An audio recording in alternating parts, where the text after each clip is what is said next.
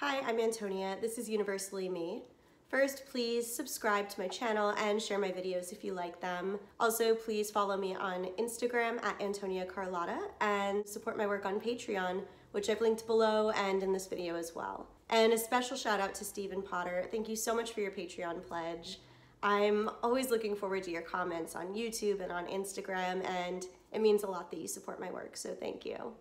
All Quiet on the Western Front is one of Universal's most famous and most important early films. It came out in 1930 and it's widely considered one of the greatest anti-war films of all time. I'm a little bit embarrassed to say that before making this video, I hadn't read the book and I hadn't actually seen the whole movie. I'd only seen sort of clips here and clips there, but I am proud to say that in researching for this, I have now read both the book and seen the movie. All Quiet is based on the book by Erich Maria Remarque. It was first released in a German newspaper in 1928 and then in book form in 1929. It sold more than 2.5 million copies in its first 18 months. And everyone wanted to make this film. But Carl Laemmle actually flew to Germany to meet with Remarque in person and convince him to let Universal make it. I read that Carl had also wanted to simultaneously make a German version of the film, but the actor and the director that he wanted weren't able to leave Germany at the time. All Quiet opens with a quote from the book that I find really powerful. It says, "This story is neither an accusation nor a confession, and least of all, an adventure for death is not an adventure for those who stand face to face with it. It will try simply to tell of a generation of men who, even though they may have escaped its shells, were destroyed by the war." The film follows a group of young soldiers during World War I. The book starts in the middle of the war and fills things in with flashbacks, but the movie goes pretty much chronologically. So, inspired by this teacher at their school who can't stop going on and on about how great and brave and noble it is to fight for your country, this group of kids enlist in the army. And they think that they're gonna come home these war heroes and that women are gonna be fawning all over them, but when they get out there, they find that it's totally different. It's dark and it's scary. The conditions are terrible and the food is scarce and their friends keep dying. And no one at home either really understands what they're going through. Everybody overall is really uninformed about the war. All Quiet on the Western Front was more than 2.5 hours when it first came out, but the currently restored version is closer to 2 hours and 10 minutes. Because not all theaters had adapted sound technology when it first came out, both silent and sound versions were made. The film was directed by Louis Milestone, who had previously directed 2 Arabian Nights, which won him the Best Comedy Director Oscar in the first ever Academy Awards. For the lead, there was a big debate about whether they wanted a big star or somebody who was relatively unknown to really emphasize the everymanness of that main character. And they ultimately went somewhere in the middle. They auditioned everybody from Douglas Fairbanks Jr. to even the author himself, Erich Maria Remarque, but they ultimately settled with Lou Ayres, who was relatively unknown at the time, but after this went on to be a big star, as well as a big pacifist, and both of those things because of this movie. Other actors include Louis Wolheim, John Ray, Arnold Lucy, Ben Alexander, Russell Gleason, Harold Goodwin, and Slim Somerville. I thought it was a little funny, a little bit sad that comedian Zasu Pitts was originally cast as the lead's mother, but everyone was so used to seeing her as funny that as soon as she came on screen, the audience laughed. And obviously that's not what anyone was going for in this film, so she had to be recast, and actress Beryl Mercer took the role. It cost about $1.25 million to make All Quiet, which was a lot at the time anyway, but it was an especially big deal because the stock market had just crashed. So it was a huge gamble to be putting that much into a film like this. Carl Laemmle Jr. was quoted saying, "This will either be the greatest movie in history or the biggest flop of the year." And luckily, he was pretty much right with his first guess.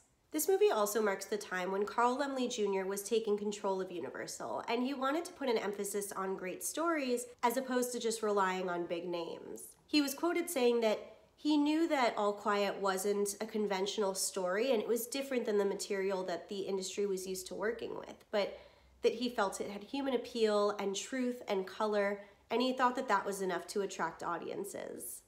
The film had its premiere at Carthay Circle in Los Angeles on April 21st, 1930, and then at the Central Theater in New York on April 29th. The film made more than $3 million and got incredible reviews. Louis Walheim, who acted in the film, spoke at length about the great labor that every single person on the cast and crew put into making this film. He said that they knew that they had a great responsibility to turn this story into the best movie that they could, and that it was vitally important to get the message across well. The movie was nominated for 4 Academy Awards, and it won 2 for Best Picture and Best Director. And these were Universal's very first Oscars. But as great as the movie did, it also faced its share of issues. And I kind of get it, because this movie can be grueling at times. I don't think I realized that films in this day were so graphic. And I guess it kind of makes sense because it's pre-code, so there weren't censorship guidelines in place yet. But I think I still had this idea that all films back then were more restrained. There are some scenes that are really graphic, that are really long. I can see why the film had such an impact when it came out. Carl Laemmle absolutely loved his home country of Germany, and he thought that All Quiet was going to be a great thing for them. He thought that it would really help to humanize the German soldiers and make them out to be more than just the enemy after World War I. But Hitler was rising to power, and he absolutely hated the movie. Joseph Goebbels, who became his minister of propaganda, publicly burned Remarque's book, and he commanded the Nazis to release mice and stink bombs and sneezing powder at screenings of the movie. And he would encourage violence, and supposedly the Nazis would yell Judenfilm, which translates to Jewish film, as they did all this.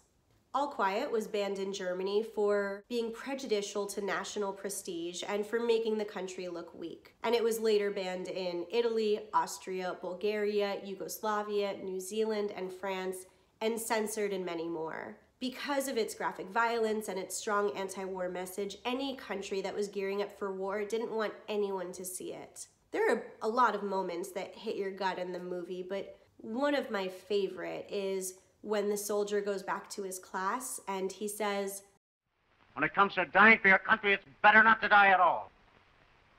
There are millions out there dying for their countries. And what good is it? All Quiet on the Western Front still consistently makes lists of the greatest and most influential films of all time. And it's a great example of the power that film can have, that it could cause entire nations to ban it, that history could have been changed because of the message in a movie. That's pretty incredible. This movie also really helped to solidify Carl Laemmle Jr.'s place in the industry, that he was worthy of taking over Universal, that he could match up against the rest of Hollywood. If you haven't yet seen this movie, I highly, highly recommend you do. Just be ready for it. Thanks so much for watching. Let me know what you think in the comments, and I will be posting more facts that I couldn't fit in this video in my Instagram story, so go check those out at Antonia Carlotta. Thanks again. Bye.